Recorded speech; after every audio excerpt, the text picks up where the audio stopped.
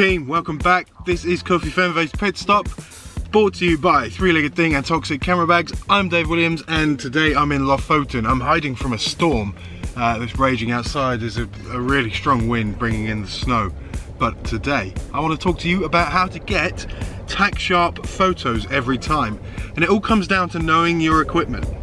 For most of us, when we're trying to achieve a tack sharp photo, it comes down to two things. Firstly, knowing our lens, and secondly, using our tripod.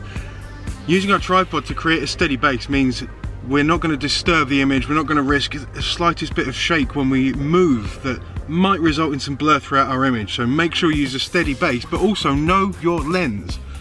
Most lenses are at their sharpest between 2 to 3 stops down from their maximum aperture. So if our lens has a maximum aperture of f2.8, the sharpest spot, the sweet spot, the point at which we're going to get the most sharpness throughout our image on that lens is f8.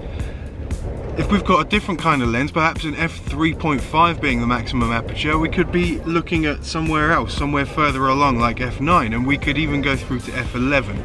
Each lens is going to tell you what the sharp spot is or what the sweet spot is for the sharpness.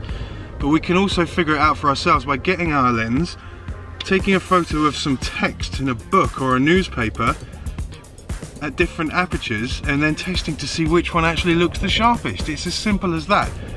Make sure you know the sweet spot for your lens.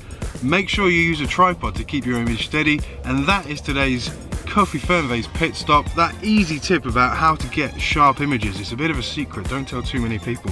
I'm Dave Williams, sponsored by Three-Legged Thing and Morally Toxic. I'll see you next week.